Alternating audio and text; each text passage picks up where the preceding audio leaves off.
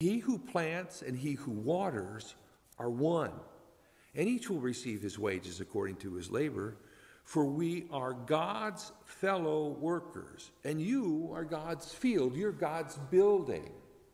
We're working to build you up. You know, the way a farmer would take care of a field to bring up a good crop, that's what Apollos and Paul were trying to do. The way a workman would build a good building to have something sturdy and be pleasing to the eye and functional when he's done. That's what they were doing with the church. So